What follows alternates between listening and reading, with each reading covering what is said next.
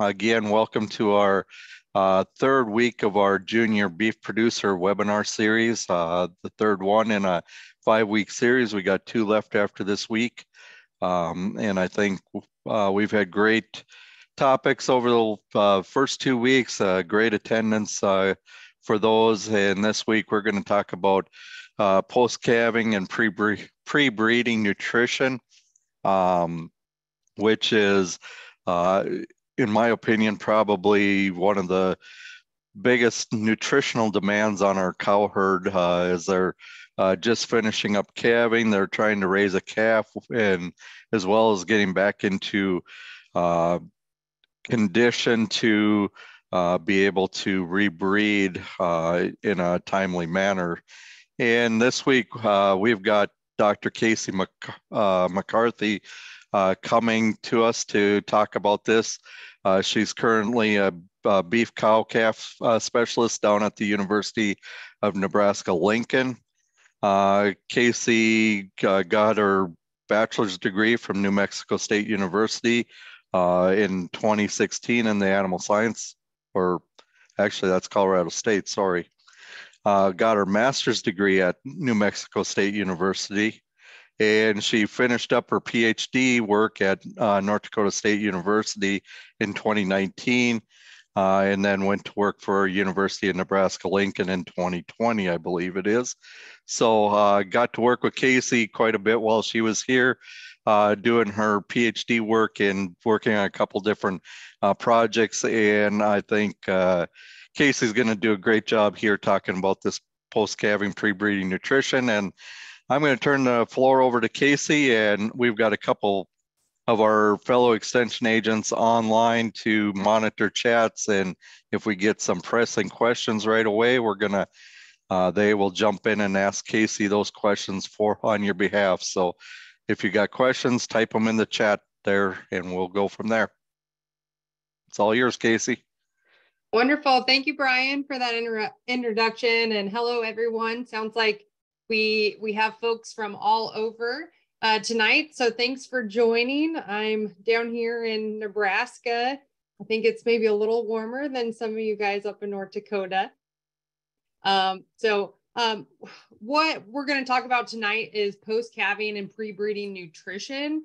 And what I really want us to kind of be thinking about and focusing on tonight is how to manage and evaluate body condition score. I think this is a very valuable concept that I think is important for a number of different time points within our production system for our beef herd.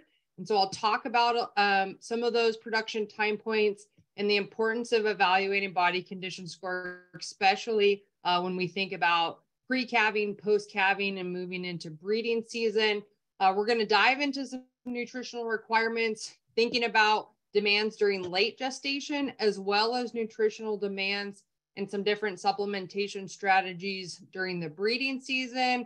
And then also going to touch on a little bit of cold weather management. I know there's some parts of the country that are still dealing with cold weather, lots of snow. I know some people are still getting pushed out of the snow and shoveled out in North Dakota and in other areas of the country. And so want to kind of talk about that and how we can manage that related to our cow nutrition. So thinking about what body condition score is, it really is a method of evaluating our body reserves in our cattle. And so this is looking at that relative fatness of our cows, and it's on a scale from 1 to 9. And that goes from 1 being very thin, emaciated, upwards to our obese 9, very fleshy animals. And so this scale really allows us to visually assess and gives us an opportunity to get hands on our animals to evaluate that condition and those body reserves. And so when I think about what a body condition score is worth in terms of pounds on that animal, we usually are anywhere from 75 to 120 pounds. It's a pretty big range. But what we're trying to really target here is about 90 pounds of body weight per condition. So we're trying to add additional pounds on that animal in terms of relative fatness. Now, when we think about evaluating our body condition at various stages, this becomes very critical from a management standpoint during our different production periods that are going to be extremely demanding to times that may not be as demanding on our cows. And so the one time period that we'll kind of dive into in terms of those importance related to body condition and nutrition is during late lactation. And so this is a couple months during prior to weaning, where we still have some of those lactational demands, but we might be seeing some changes in our forage availability and quality. We might need to be thinking about supplementation strategies and when we're weaning, because this lactation demand also pulls a lot of those energy reserves. And so identifying thin cows, looking at our younger versus our older cows are going to be really important during this time period. Now, weaning is another time period that might be a good time to evaluate, particularly paying attention to our young cows, especially since they're weaning their first calf. We're asking a lot of those young cows. We asked them to grow. We asked them to get pregnant, have their first calf, and lactate, and now they're supposed to be weaning their first calf. And so we want to make sure that we're setting those females up for success moving into breeding season, and we'll talk a little bit more about that. When we think about the critical time periods, 100 to 90 days prior to calving, this is the last opportunity that we can feasibly put body condition and weight on our cows if they need it. And so this is a really great time if you have facilities or opportunities to separate some of those thin cows from maybe our better conditioned cows and increase that feed in our thin cows. We can gain body condition and weight on those cows prior to calving, because at calving, this is going to be really important when we think about our colostrum quality, when we think about moving into lactation, and then moving into breeding season, where we want to make sure that she has energy reserves in body condition to be successful in that next breeding season.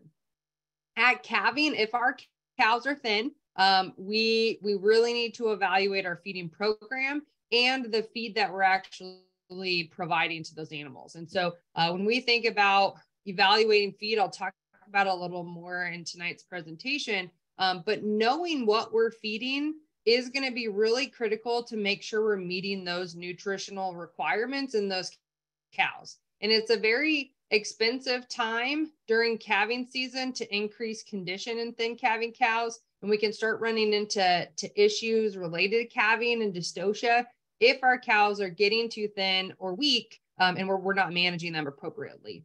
And then breeding season is another good time. And this is where we may start to implement supplementation or maybe even early weaning strategies to reduce that lactational demand and meet those maintenance requirements for those cows, as well as an opportunity to get those cows in good condition, manage those groups a little differently. And so these are really the critical time points that I think are important for us to consider, and they all play a really big role in how we're managing those cows throughout the year. So what are we looking for when we're doing a body condition score evaluation? So there's different points on our animals that we want to be looking at. We want to initially be looking at our ribs, the spine and back. We want to be looking at those hip bones and tail bones and pin bones, because that's going to be able to help tell us where kind of fat is accumulating. We also can start to look at that brisket. And then when we're looking at the animal from behind, we can also start to identify those hooks and pins and tailhead fat thickness in those animals. This is another way that we might be able to think about that in terms of a couple different steps when we're understanding body condition score. So the first one, we're going to look at those last two ribs on our animal. And are they visible? Well, then we're probably going to say she's a pretty moderate condition. She's around that 5, so right in the middle. But if she's not, so maybe it's really really soft, really smooth, or it's less and you can see more ribs. Now we're going to start to adjust up or down from that middle 5 condition score. Then we're going to start looking at the spine. Can we see it? And then we're going to start to evaluate the hooks and the pins. And so this is an example of either a U shape or a really strong V shape where we're seeing too much bone and not enough fat cover or flesh on those animals. And so now we need to just kind of think about how we're going to evaluate and manage those animals differently. So here's kind of an example, and I've got some pictures on the next slide for you guys where you can see quite a few of those ribs were pretty sunken in, and you can see that spinous process, and we can start to see those hooks and those pins in these animals. So here's some photos of some cows. They're a little older photos. I was trying to get my video updated today and it just wasn't going. So we had to resort back to some of the older photos. But you can start to see those ribs. We start to see that spinous process. You can see the hooks and the pins here. There's not much fat cover over the back and the foreribs in these animals. So really good example of a thin cow and maybe a body condition score 3. Now, our ideal condition that we strongly encourage folks to consider having their animals in a 5 or 6 body condition, which generally will set them up for success moving into calving, breeding season. This is where we start to see those ribs are nice and smooth. We start to see those hindquarters starting to accumulate some little more fat deposit. We aren't really seeing much in terms of those hooks and pins and over that tail head. When you get a hand on these animals, it's pretty firm and smooth over those ribs and over that top line. And so really nice pictures here, maybe some higher moderate cows that we like, especially with our heifers, to see them in this 6 condition, because that's going to help them when they're really trying to pull that milk and some other growth demands that they're acquiring, as well as asking them to get pregnant for their second calf or maybe even their first calf. This is a really good condition that we like to target. And then this is kind of starting to push towards the higher end of the scale for condition where these animals are going to be in really good kind of overly fleshy condition where they have, no spine, no ribs are showing. We've got abundant fat cover over that tail head. So we start to see those fat deposits around that tail head, really smooth. You start to see accumulation here in the brisket as well. So hopefully these are some good visuals and some good refreshers for us. I just had my students in class the other day. We were doing some demonstrations with body condition score. And it's always great to keep training your eye and working through photos, working through and evaluating your animals at home, having somebody else also evaluate and compare those scores, because that really helps make sure that you're identifying areas that you should be looking at, as well as then having conversations if we do need to start making some management decisions. So again, when should we be taking some of these condition scores? Now, at weaning is a really good time, and then moving into late gestation and getting us prepared for this post-calving and pre-breeding time window. Because when we start to worry about nutritional deficiencies during late gestation, these can negatively impact our milk production, our colostrum production, as well as subsequent reproductive performance in those animals. And so we can see pregnancy rates and kind of that longevity within those animals start to decline if we aren't setting them up for success moving into winter and then into the calving and breeding season. So what I like about this table is the concept that it takes us quite a bit of time and additional weight gain that's needed if we need to move cows up in condition score prior to calving. And so again, this is a great opportunity for us to do that before it gets really expensive at calving and post-calving before we turn animals out to pasture. And so this just kind of illustrates what it would be if we have an animal at maybe a condition score 4 and we want to get her up to a 5. Now, during late gestation, I'll show you guys some other tables here tonight, but we have quite a bit of fetal growth that's occurring during late gestation. And so we typically account for about 100 pounds of fetal and placental weight. And then we're also accounting for weight gain that we're asking that animal to gain in terms of that fat thickness. And so we're asking that cow to gain about 175 pounds. We've got about 180 days to calving. So she needs to gain about a pound a day to meet that target. Now, if our cows are in thinner condition and we want to get them to that moderate or optimal time period, depending on how many days we have till calving, is really going to depend on what our inputs and gains are going to have to be to make sure that we're getting those cows in condition. So keep that in mind. It does take some time to put weight on, and that cost relative to the feed inputs that we're going to have to acquire to get those cows up to that adequate weight is also going to be something we're going to have to consider. So when we think about body condition score, it's a great indicator for our postpartum interval. And so if we think about it, I've got a nice little graph here coming up, but cows gestate for about 280 days, give or take. And so we've got about 80 days to work with to make sure that those calves are maintaining a 365-day cycle of having a calf once a year.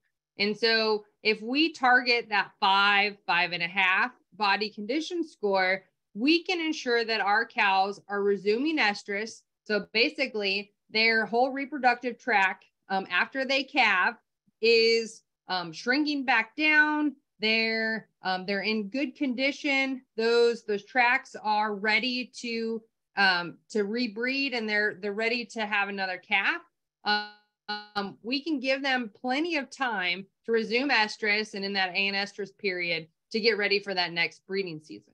However, if we're challenging those cows and they're in a little lower condition, maybe a little more on the thin side, we could have upwards 80, 90, 100 plus days for them to resume weight. We're asking them to be lactating during this time period. And so they're not even going to be worried about returning to estrus and thinking about their breeding season. And so it's a fine balance here of making sure that our cows are in that kind of target range, so we have some wiggle room to meet those targets for the breeding season. So this is just another way of looking at how we can increase or decrease body weight depending on what their body condition score status is.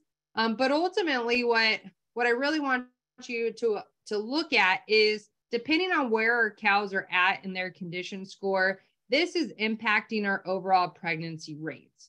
And so if cows are thin and they're losing body weight, we start to see our pregnancy rates decline. And so this is really critical with where our animals are at, how we're managing them, either on pasture or maybe in dry lots or other scenarios, and evaluating body condition over time.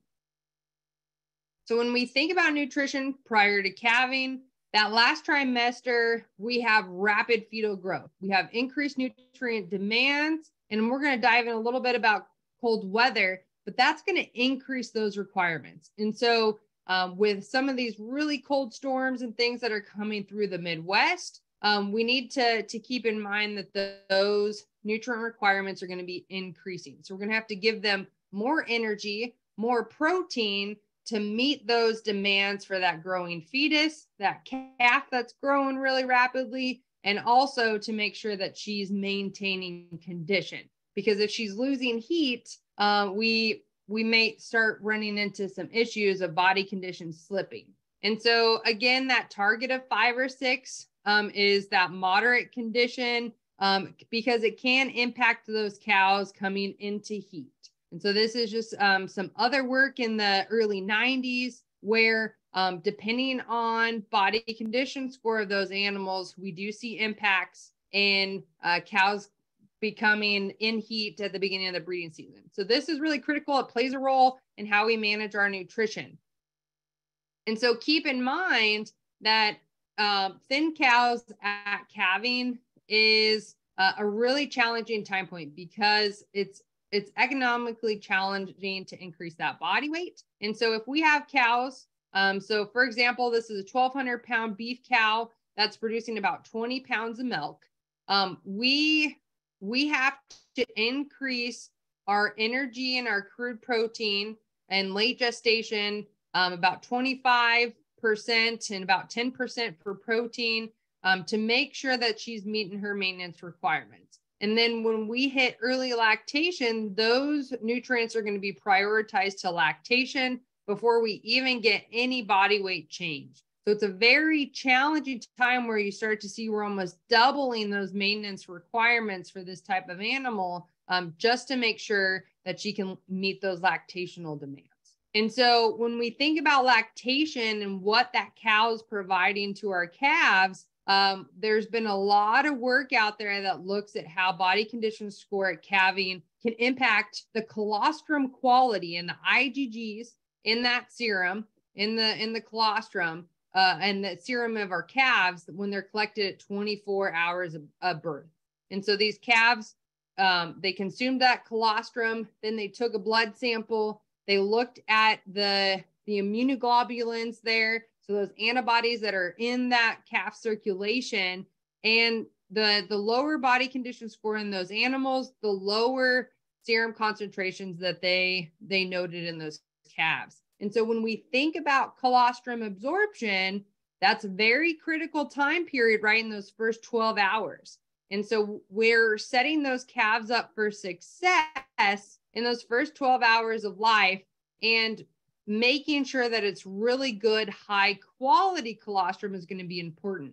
And so when we think about the colostrum quality in calf survival, that's really important with that higher quality colostrum, increasing the percent of calves that are surviving over a couple week period. And so when we think about our cows and how body condition score and the nutrition that we're setting them up for during lactation, making sure that they're receiving a high quality forage roughage. So this might be maybe early high quality grass. Maybe we still have some cows in the dry lot. And so we have a ration that's pulled together.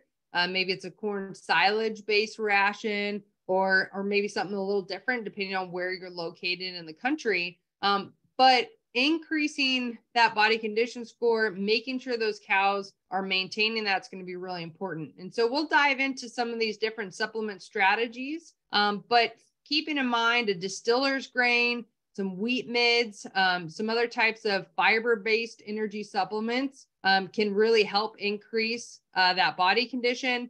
We need to be cautioned with our starch-based energy, so maybe some higher corn-based diets, because it can increase milk production. However, depending on if they're out on a forage or maybe a lower quality forage, we do need to watch that offset of protein and energy that's going to be utilized for the animal. And we may not see body weight changes. So it's a balance there, and we'll talk about that. So some other things that I mentioned initially during our time periods is maybe thinking about managing those groups.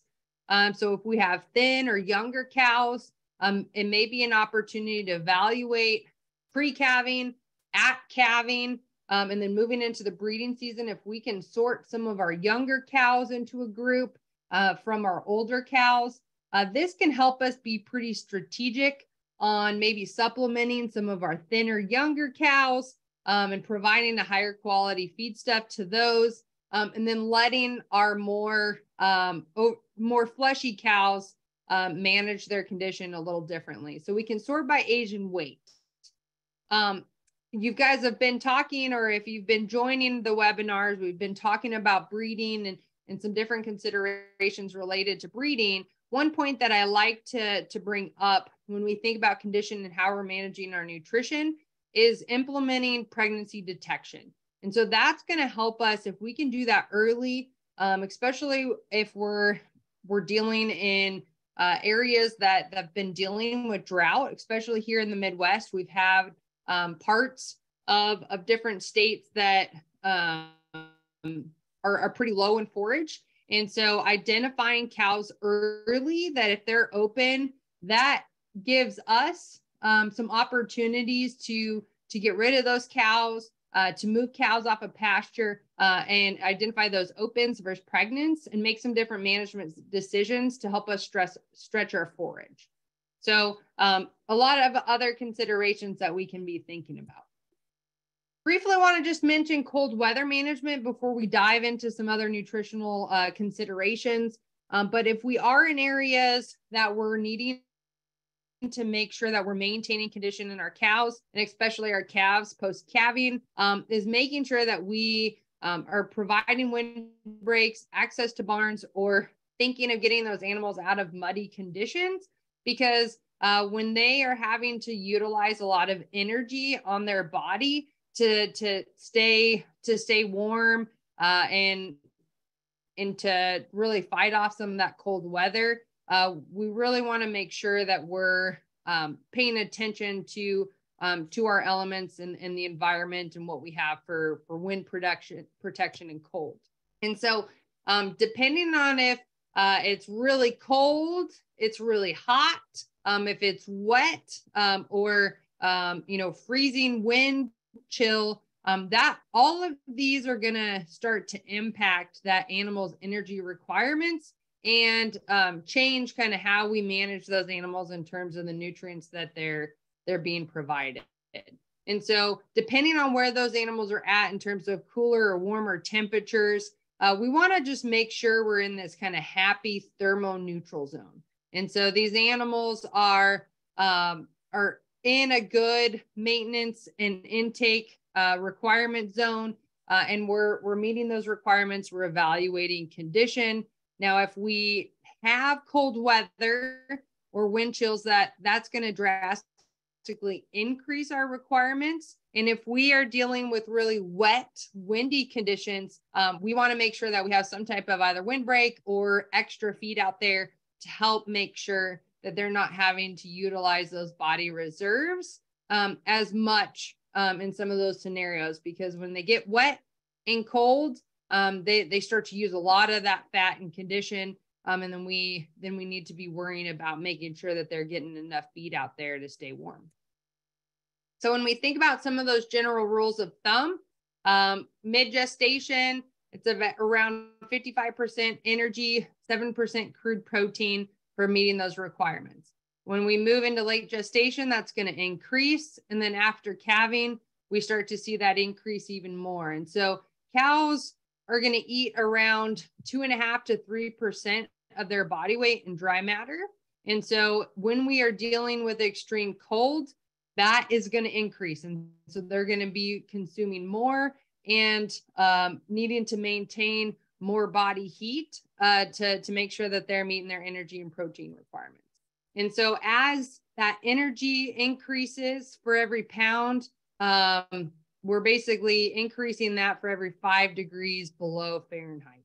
And so we want to make sure that we're meeting their energy, meeting that protein. We're evaluating that coat condition. Is it dry? Is it wet? And then making sure that we're increasing our energy and protein in these severe cold weather events. And then one other key that I like to mention is testing our forage, especially prior to winter. If we have hay reserves, if we have different supplements, that we know what we have available. So if we do have some of these extreme weather events, we have feedstuffs that are readily available to feed, as well as targeting some of those different groups. If we have some of our thin cows that maybe need a little more energy and protein, do we have some extra alfalfa bales or distillers, or, you know, maybe a corn or wheat mid supplement that we might be able to provide with that hay to be able to increase those requirements. So testing forages prior to winter is a really great idea of knowing what you're working with. And then if you are running into issues and you're calling your local extension agents or specialists, then they can work with you to create those rations or help you think about your supplementation strategies based on the forage and feed resources that you have. So it really does help you plan and prepare and think about what you need to meet those cows' requirements. So we're going to start moving into our cow requirements, thinking about what impacts cow requirements, and thinking about some different strategies that we can implement here post-calving and into the breeding season. And so when I start to think about cow requirements, there's a lot of things, a lot of factors that can impact that. So the cow age. So are we working with first-time calvers? Are we working with 3, 4, and 5-year-olds? Are we working with 5-plus-year-old cows? How big they are? Are they pregnant? Are they lactating? Are these heifers growing? Do they have to cover a lot of ground in their pastures? So you get out maybe into the northern Great Plains, the Midwest, and or even maybe in the Southwest. When I was down in New Mexico, the environment and the amount of space that those animals had to cover to get their feed resources are very different across the country. And so some really good things that we can be thinking about. And then breed also is going to affect our nutrient requirement. So when we think about how our cattle are prioritizing our nutrients, so that's going to be our nutrients, thinking about water, carbs, proteins, our fats, our vitamins, our minerals that make up kind of all those essential nutrients that our cattle need. What they consume is initially utilized in body maintenance. And so those nutrients are going to be utilized, and then that's going to kind of fill up, and then that's going to be utilized for basal metabolism, activity, and growth. And when we think about what they start to utilize in terms of our nutrients, they start to use up energy and protein first, and they do a really good job of storing vitamins and minerals in their organs and throughout and circulating throughout the body. However, these are some of those first limiting nutrients that cows are going to prioritize. So now, once we've met maintenance, we can think about reproduction. And so this is where they're going to be either maintaining pregnancy, or we can even think about nutrients required for resumption of estrus as well. So then if we're asking them during different stages here to lactate, to have a calf, and to initiate estrus cycles and initiate pregnancy, we need to start partitioning those nutrients out for those animals. And then that's just going to loop right back around and start all over again in terms of that cycle. And so you'll see kind of this whole cycle going through in terms of nutrient prioritization. This is really important for us to be thinking about when we move into meeting those requirements in those time periods. So again, our lactating cow is going to have the greatest requirements, especially our first calf heifers.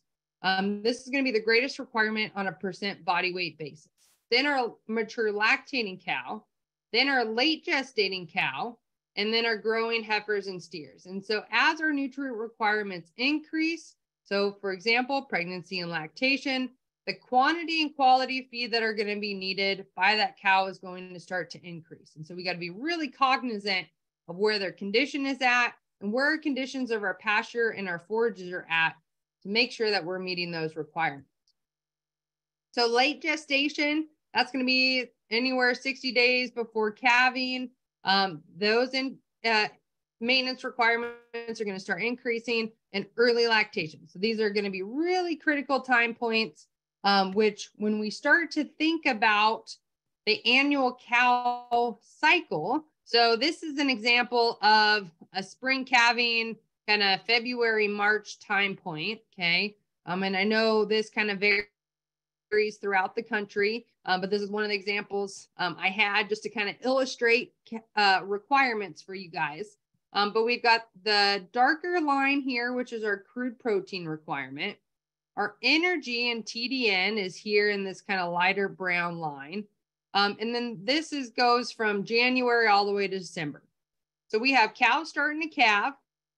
We talked about that importance of monitoring condition here, moving into calving. We start to see our requirements increase. Now we're hitting peak lactation, right? So our cows potentially may be moving out to pasture, maybe in May-ish here. Just kind of depends on where we want to start calving and where we want to start a breeding season. But we have peak lactation we need to be concerned about. We also need to be thinking about our forage quality, because as we move through, our nutrient requirements will start to decrease. We'll have weaning out here September, October, and then we move into winter months and start that cycle all over again. So these are going to be some critical time periods here that I have boxed that we'll need to think about and kind of think about where our nutrients are going.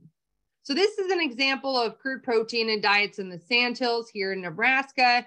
Now, this is a very similar trend or curve to the forage samples that I took when I was up in North Dakota working on my PhD, and most typically in the Northern Great Plains and in areas in the Midwest, where we start to see our forage crude protein is going to be highest with our cool season plants in May, June, July. And then that crude protein and energy in our forages are going to start to decline, and then potentially could be deficient later on in the later grazing months and moving into winter.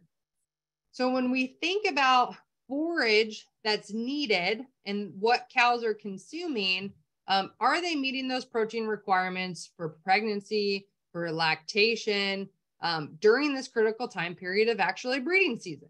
And so we're asking a lot for these cows. And so this is a great example. This was taken with some different forage samples at either 4, 8, or 12% in crude protein. Okay, so that's going to be here in these different bars designated. And so if we have a cow that's in the last third of her pregnancy, if she consumes a low quality forage at 4%, she would need to eat upwards of 40 pounds a day. That is a lot of food. Now, if we have a cow that we've only got low quality forage and she's producing 20 pounds of milk, that means that chart that I just showed you, she's, we're really probably low out in our forage quality. She would have to eat upwards of 60. There's no way. That is a lot of feed. So now we need to be strategic about either a higher quality and protein source for those animals. And so then now we're in that more reasonable 10 to 20 pound a day intake range to meet those requirements. So the quality of our forage, either be grazing or stored feeds that we're providing to our animals, that's going to be really critical either in pregnancy or lactation into that breeding season. So again, just want to wrap up, show kind of a calendar here of those stages of gestation, and thinking 280 for our gestation, around 80 days post calving, to maintain a 365-day calving season. So as we're managing our cows post calving, this is a time moving into the spring that's going to have very high nutrient requirements. She does not have a calf growing yet. She's repairing, but we are lactating and nursing that calf, and our energy and protein requirements are starting to be on the higher side. And so we want to make sure if we do have cattle before they're moved out to pasture, we're using a ration and we're maintaining those costs of that feed to meet these high requirements. As we move into the summer months, we still have high nutrient requirements for our cows. This is, during and after the breeding season, she's still lactating. Our energy and protein requirements may be a little less than, high peak lactation, but we do need to make sure that we're evaluating conditions for here. This is kind of a low cost and higher quality pasture opportunity that we can use available pasture and forages to meet those requirements. So a much lower cost system if you do have opportunities to graze. So keep in mind that maintenance and gestation is going to pull a lot of those requirements for our animals. Moving into that breeding season, early gestation. If we have heifers, we are asking them to grow. And so we have a lot of energy and requirements that are going to be maintained here for growth and pregnancy. And so when we start to think about that fetal growth, we may only see a very small exponential growth here occurring in early gestation. But we do know that as we move from mid to late gestation, that energy requirement is going to increase by 25%. Her protein requirement is going to increase by 10%. And we're going to see about 75% of that fetal growth occurring here in that last 2 months of gestation. So it's really important that we're meeting those nutrient requirements for early and late gestation, because there's a lot of stuff going on with our fetal growth to get that calf, that healthy calf on the ground at the end or the start of our calving season. And so there's a lot of muscle development and brain and functions and organs that are all being developed throughout gestation. And so we need to make sure that we're meeting those requirements for the fetus and for our cow. And so as we move into the fall or maybe second trimester, our requirements are starting to move into that lower requirement, where this is an opportunity to capitalize on lower cost and lower quality feeds that are available. So this is a really good time, again, to evaluate our body condition, thinking about lactating that calf. We might be getting close to weaning time. Our energy and protein requirements are starting to go down, and we can start capitalizing on different resources. Now, here in the Midwest, and especially in kind of Nebraska, Iowa, and some surrounding states, right? We can utilize corn residue as an option, or maybe cover crops has been very popular with annual forages to capitalize on lower cost feedstuffs that we can maintain cows and maintain condition on them at a fairly reasonable price over the winter. So really great opportunities if you have some of these resources available where you're at. We move into winter time, thinking maybe about now, for third trimester and moving into calving, we start to ramp up energy requirements, and we don't want to skimp on our feed stuff. So working with a nutritionist or making sure that you're identifying what quality you have in terms of your feedstuffs is going to be really important, again, to maintain that body condition, set those cows up for lactation and calving. So thinking about all that, thinking about our requirements, thinking about these different stages that we need to be cognizant of when we're evaluating our cows and evaluating their nutrition. Most oftentimes we're going to be capitalizing on forage that they're grazing.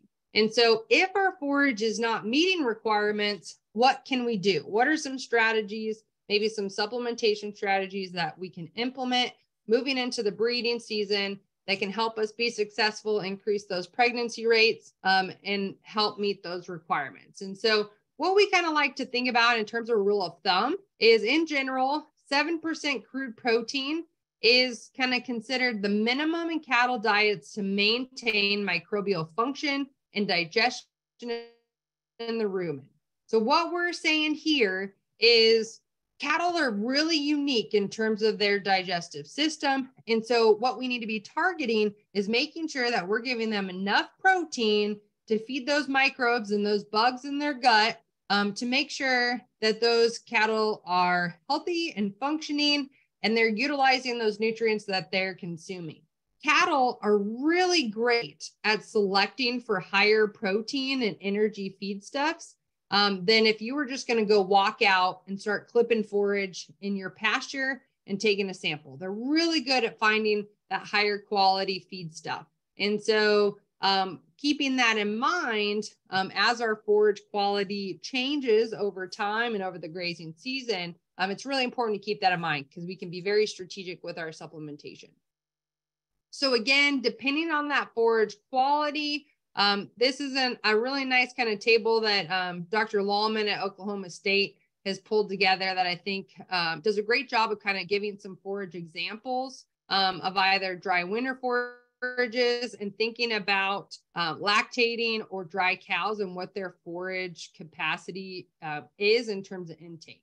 And so as we change from lactation to dry cows, and depending on the forage quality, intakes are going to change and be variable, but really targeting that 2 to 3% of that body weight to make sure that we're meeting those requirements for animals. But I think this is a great resource and just gives you guys some good examples of what it takes to meet those requirements. So I'm going to dive into some protein and energy supplementation strategies to get us thinking about moving into the breeding season and what we need to be considering if our forage starts to be limiting, or if we need to start thinking of supplementation strategies to increase condition scores in our cows. So daily energy intake is the primary factor that's limiting our cattle performance. And so as you kind of saw in that graph initially, we start to see energy and protein declining over the grazing season.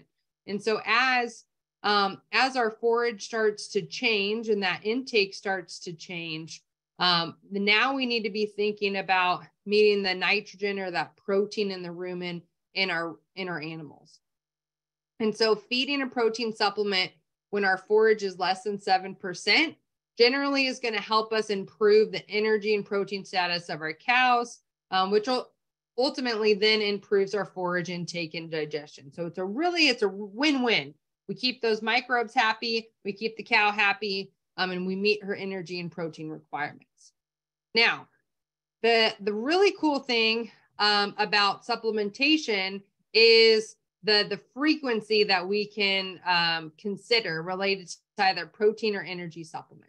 So protein is great where anything over 20%, we can feed 1 day a week, 3 days a week, or 7 days a week. There's been a lot of research out there looking at these different strategies. And because cattle are great recyclers of nitrogen in their rumen, they can utilize that protein and extend that utilization over several days. And so we can then save on time and labor taking protein supplements out to our cows. So maybe we have a protein cube that we're providing to our cows. We might take that out every 3 days or maybe once a week, but we need to make sure that if we are going out at different times during the week, we're providing enough of that supplement to meet that requirement. And so that's a little different than our energy supplements that are most typically fed daily. And so really, this is just some different work where as we correct for protein and make sure that we're meeting those requirements, we start to increase energy intakes, and we start to increase forage intakes in those animals through utilization of some of our protein supplementation. And so really seeing a change in intake and forage and energy, which ultimately is going to help offset and increase that performance in our animals. And so when we think about that frequency, once a week versus 3 times a week, this is a great example that we are not impacting conception rates or average daily gain based on the frequency that we're providing our supplements, as long as we're making sure that we're consistent with feeding that supplement. So this was in a cottonseed cake, and we're consistent with meeting those requirements either once a week or 3 times. So energy, though, is one of those tricky ones because it needs to be fed daily. And most typically that's because we just need to make sure we're meeting that requirement where protein can get recycled and utilized a little differently in the body. And so you can see that if we are not feeding energy daily, we do see some detrimental impacts to average daily gain and conception rates in our cows. And so when we think about breeding time, and if we need to meet energy requirements, we need to make sure that we're providing that on a daily basis to meet that requirement. And so this again just kind of illustrates another example of late gestation supplementation, where if they're out on corn residue and provided a protein, we, during winter and calving and summer, we need to be cognizant of how much they're getting and monitoring that condition, because we can see animals start to lose weight if we're not meeting those protein and energy requirements.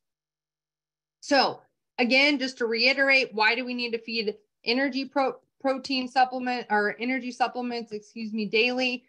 This is because it decreases the opportunity for rapid change in the rumen environment. And so when we start to see constant shifts in fermentation patterns, that's going to reduce our forage utilization. So they're not going to want to go out and eat and utilize that readily available forage. And then we could see potential digestive upsets in those animals. So it's a big balance here with our energy supplements. But when we think about infrequent protein with our ruminants, like I mentioned, these guys are great at conserving nitrogen from that protein source. And so they can recycle it and synthesize that. Our microbes are utilizing that protein. And so we can still maintain that function within the rumen and go and alternate that supplementation with our protein. And so if we are providing supplements to our animals, now if we're taking that out, we're driving a feed truck out, or maybe dumping our supplement in bunks and those types of things, we need to be cognizant of how that's being delivered.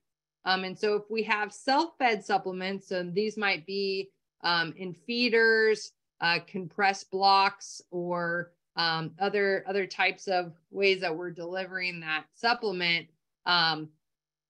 Self-feeders are nice, reducing our transportation and labor costs because we're not having to go out there. But we do need to make sure that these animals are consuming that supplement. And so a major disadvantage is we have variation among animals.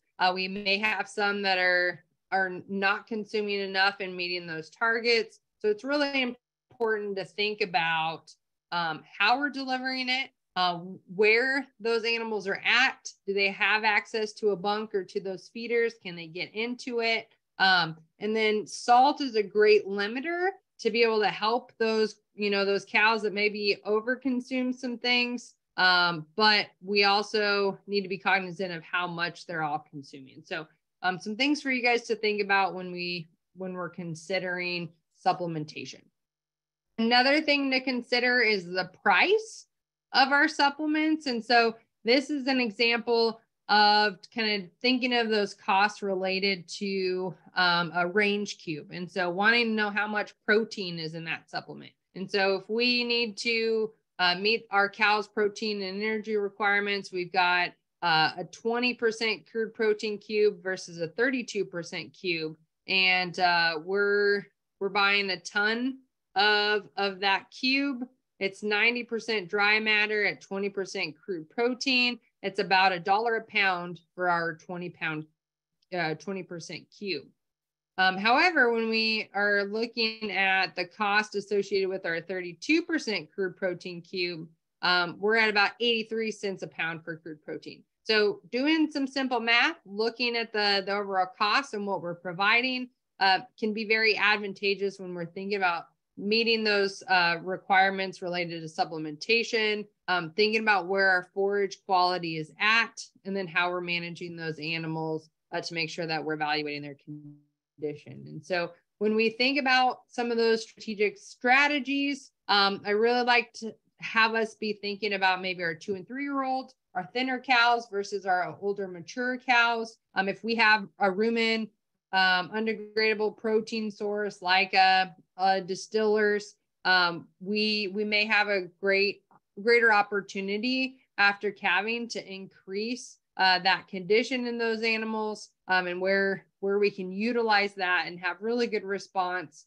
due to those lactational and growth requirements. And so we can meet those requirements. The animal is utilizing that protein source.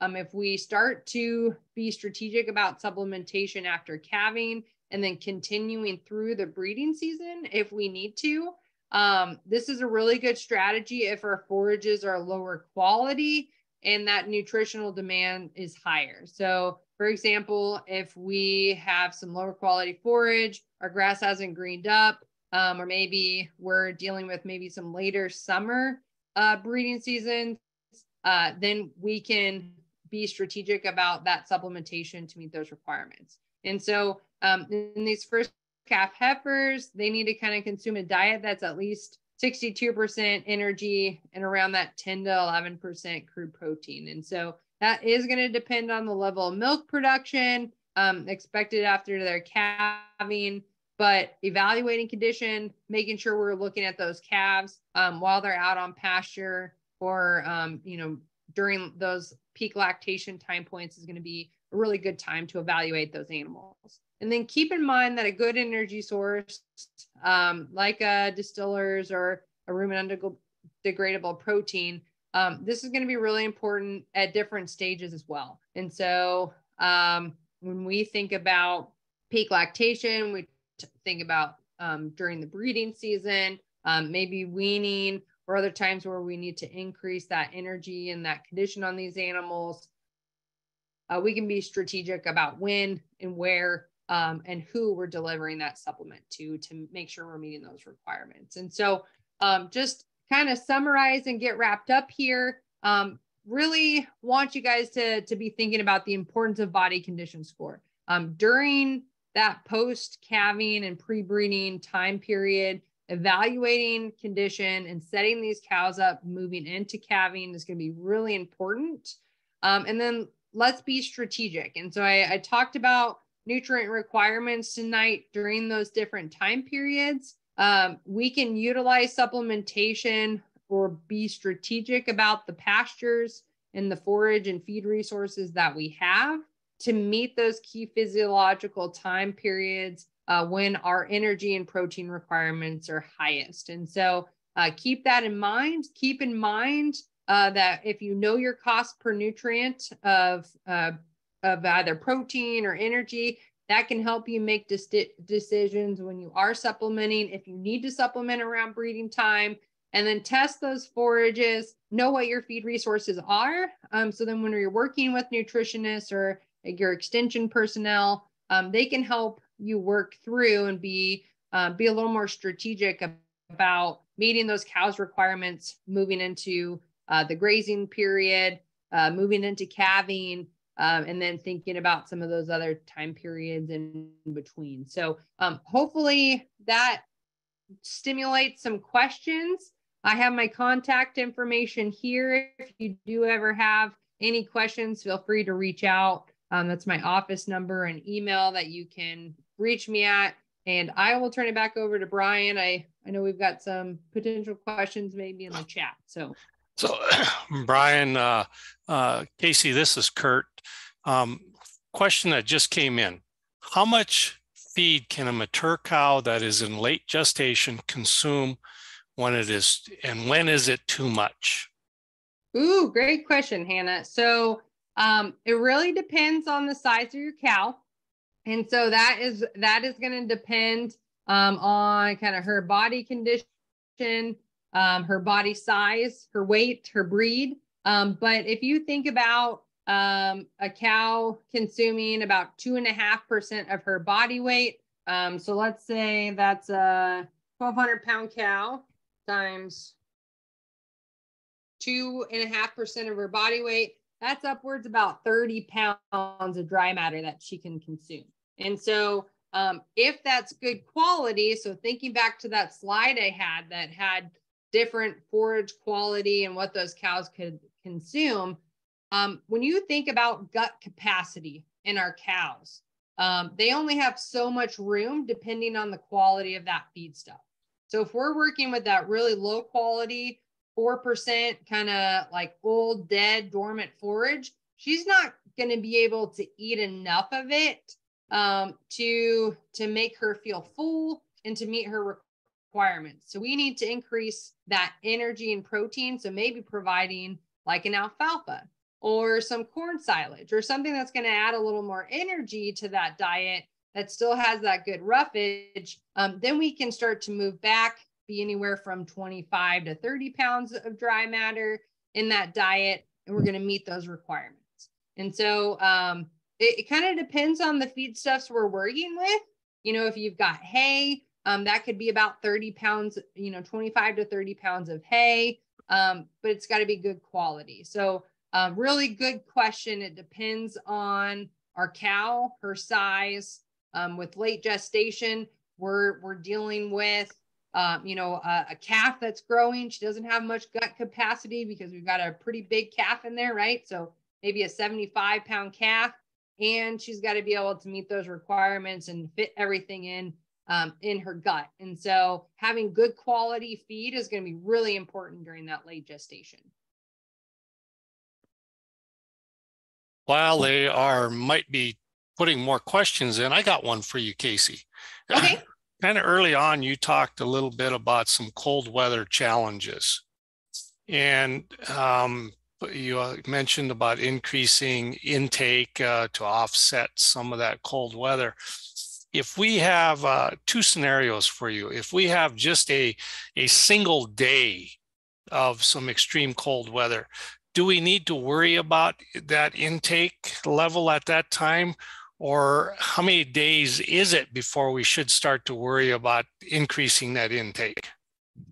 Yeah, great question. So when we think about like single period time points, most oftentimes if our cows are in good condition, if if they've been given some feed over time and we have maybe a blizzard or something come in, they are really good at maintaining that body heat and utilizing those body reserves for a day or so. But when we start to see extended periods of time of really cold, severe weather, that's when we need to be thinking about providing additional hay or feed to those animals to help offset some of that wind chill, that rain or snow or cold that we might be dealing with. And so, you've got about a day or so to work with, but if you kind of remember some of those energy and protein, cows are really good at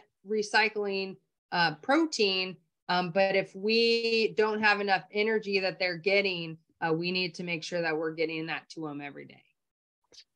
There was a question, Casey, that came through the Q&A part of this program. Can different cow breeds respond differently to the same feed? Oh, good question, Clara. So breeds are kind of different. They do impact your requirements a little bit, but depending on the feeds, you might just have some picky cows. But most typically, when you think about different breeds, they're going to consume those forage and meet those energy and protein requirements.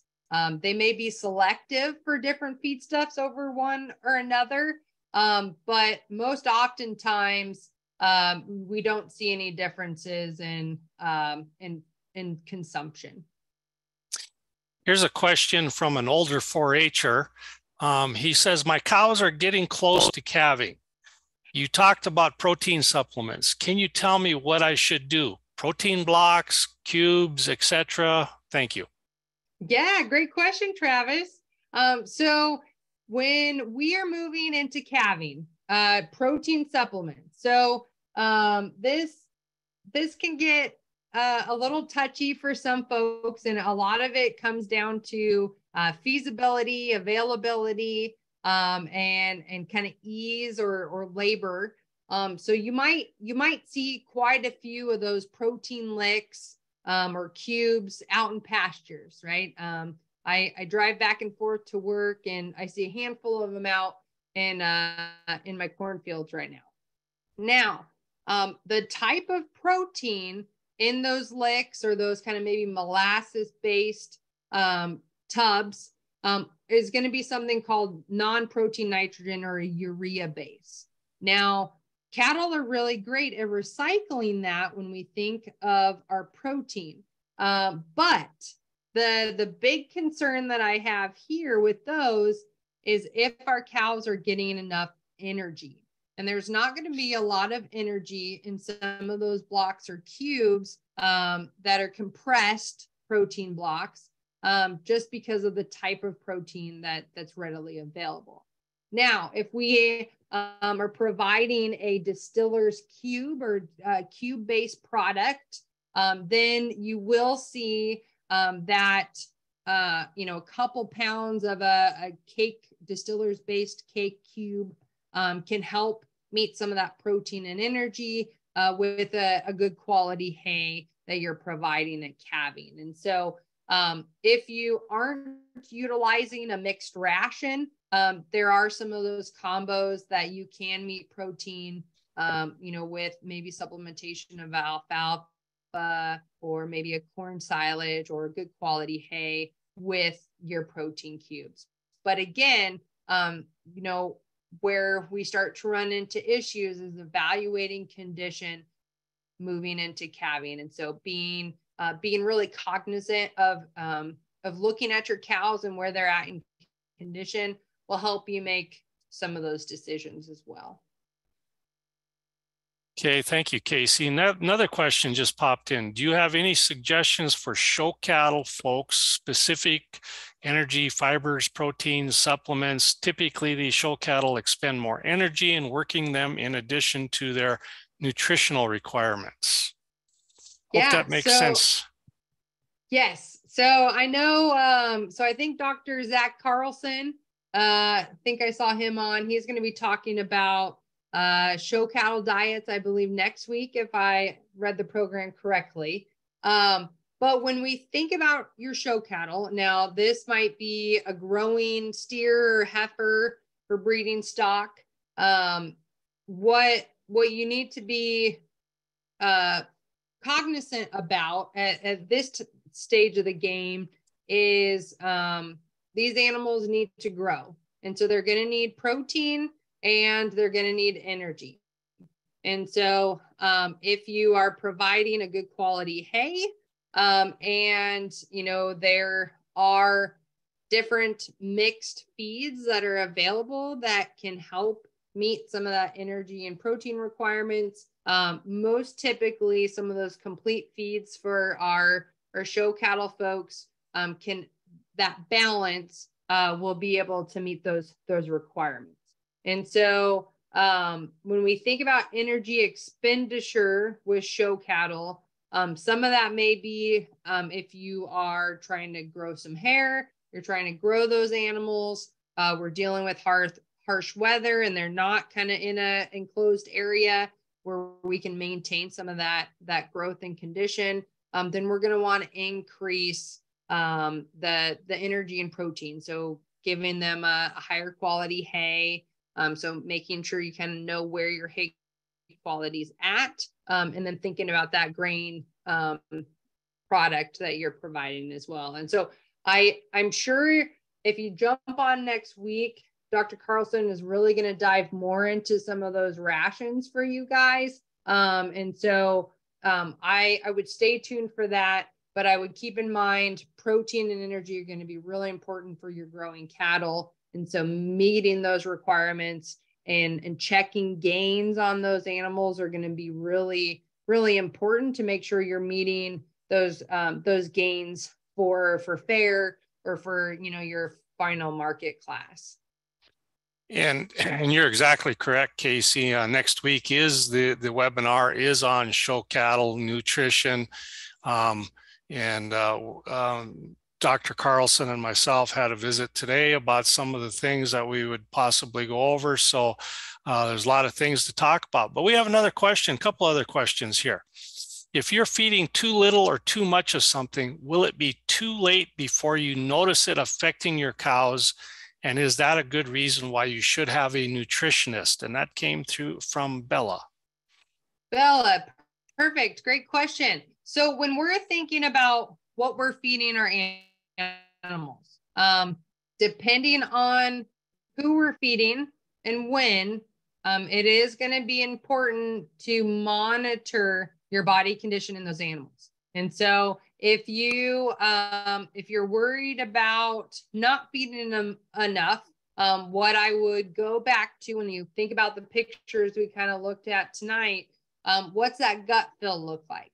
Do we have fat over those ribs? Or do we start to see some things declining in our body reserves in those animals? And so when I make the comments of testing forage, working with an extension specialist agent in your county or a nutritionist, the value there is to help you think about what forages and feedstuffs you have, the quality of those, and then being strategic on when you might be able to feed certain hay at a certain time period, or maybe thinking about purchasing a supplement to help offset energy or protein. So then you aren't getting behind on those animals.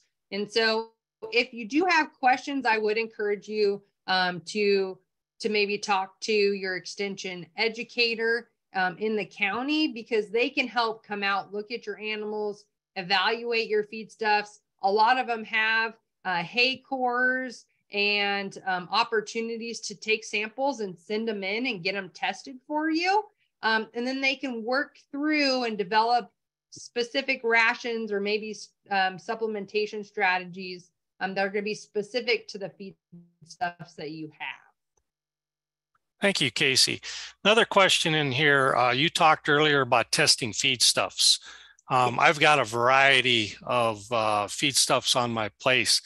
Any suggestions on that evaluation of that hay? Any go-to? Where would you suggest?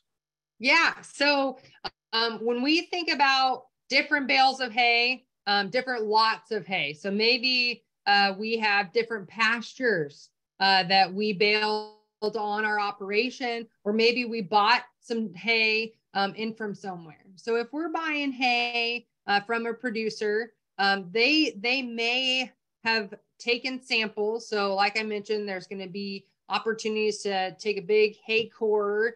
You're going to take that sample, they're going to ship it in to a lab, and they're going to be able to spit out some nutrient analysis of that. They're going to be able to tell you the crude protein quality, the energy quality, the digestibility of that hay or your feed stuff. So knowing the different lots and or pastures that those that hay is coming out of is really good, because then you can be strategic about when you might use something. So maybe if we're moving into calving and you've got some higher quality hay that's, maybe around 7-8% crude protein, it's around that, 55-58% TDN. We might be able to utilize that moving into calving to meet requirements. And then maybe we're just providing a little more energy supplement with a corn or distillers. Now, getting that shipped in, working with a extension agent in your area, they can help you identify and be strategic about what to use and when. And so I know I've got agents all out in the counties and in your state that are happy to come out and help you test forage and send those samples in, and then work with you to get an idea of what you're working with that's on your operation. Or if you're purchasing that from a feed store, they should have some analysis there on the hay that they're providing you that you're purchasing to be able to get a better idea of those requirements. Got another question here for you in the Q&A part of it, but just kind of give everybody, and I put it in the chat, we'll take one more question after this if somebody's got one, so that we can be mindful, like Mr. Zimprick had said earlier on, of everybody's time. But our last question here comes from Clara. Where should I look to find a cattle nutritionist in a small town? would my vet be able to put me in contact with someone? So vets may have contacts in your town. I would strongly encourage you to talk with either your extension 4-H person in your county, or most typically you'll have somebody that can connect you to the university within your state with specialists and folks throughout. Now, different states may have nutrition companies or specialists, or even some small cooperatives or feed stores may work with nutritionists and companies, and so that might also be an avenue to investigate, depending on where you're located and what resources you have. But most typically, I'll send you to extension, since that's what we do and that's what we're here for, is to help you find those resources, and then can also venture out to some of those other local cooperatives, feed stores, etc., that may work with different companies. So the last question, and I'm reading it, and I think maybe you are too, Casey. When would you need to pull your salt blocks? Does your mineral include salt in that? Good question, Faith. So when we think about minerals and supplementation with our minerals and salt, when I think about a loose mineral, most typically a bag of mineral that you're going to be putting in a feeder out in the pasture, or maybe in the bunk line or something, they're going to have salt formulated into that mineral kind of package. Okay. If your cows are consuming too much mineral, so you're going through a bag of mineral in a couple days, right? Most typically those cows, they don't have the nutritional wisdom to know that they need to come and get that mineral. Most typically it's new to them. They haven't seen it in a while. So they're going to just start and come and eat as much as they can. Or they're bored in confinement. So if they're in a smaller pasture, or maybe a paddock, or maybe some pens, they're just going to be bored and they're going to eat. And so you can include more salt for those animals to help change the amount of forage that they're actually, or the amount of supplement they're consuming. And salt is great as a limiter. Now, cattle do need salt, and so you can throw salt blocks out. But most typically, if you're providing a mixed ration or a loose mineral in a diet, or you have that available, most typically there's going to be salt in that package, and you don't need to provide extra salt.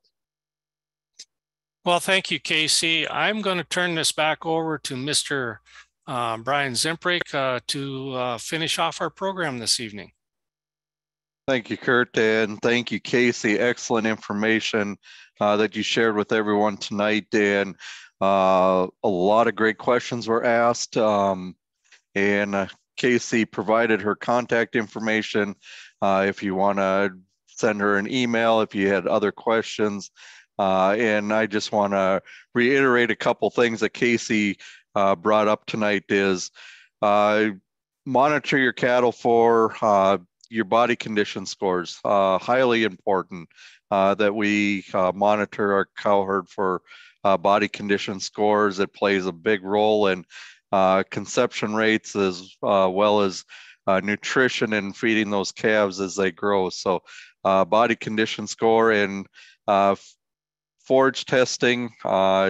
Most of your county extension offices should have probes to test forages, agents that can help you answer some of those questions, maybe help you put together some rations for your cow herd, or at least help you get in contact with someone that can answer some of those questions as far as nutritional requirements and balancing rations for you. So Again, thank you, Casey, for everything that you talked about tonight.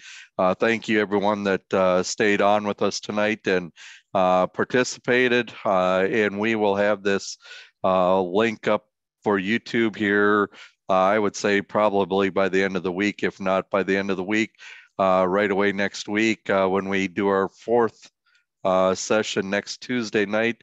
Again, 6:30, we're going to talk about show cattle nutrition. Thanks for having me. Have a good night, everyone.